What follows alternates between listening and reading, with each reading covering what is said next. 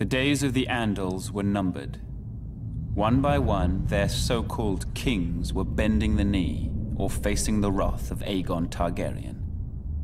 Aegon of old Valyria. Aegon who was blood of the dragon.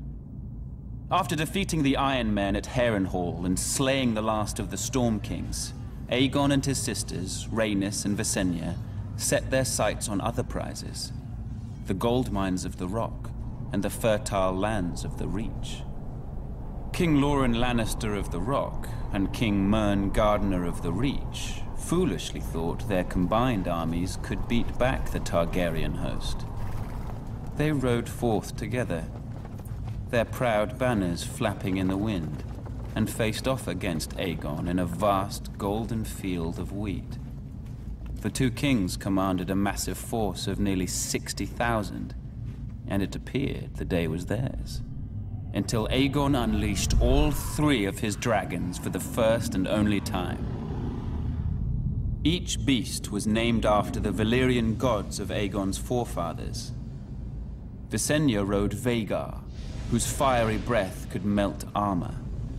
Rhaenys rode Meraxes, whose jaws were big enough to swallow a horse whole.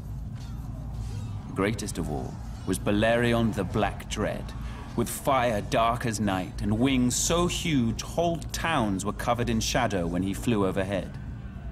This magnificent creature was ridden by Aegon himself. 4,000 men were bathed in glorious dragon flame that day, on what came to be known as the Field of Fire. King Mern was among the dead, and House Gardener died with him. His stewards, the Tyrells, surrendered his ancestral stronghold of Highgarden to Aegon, and were appointed Lords Paramount of the Reach and Wardens of the South. When Loren Lannister witnessed Mern's fate, he wisely bent the knee.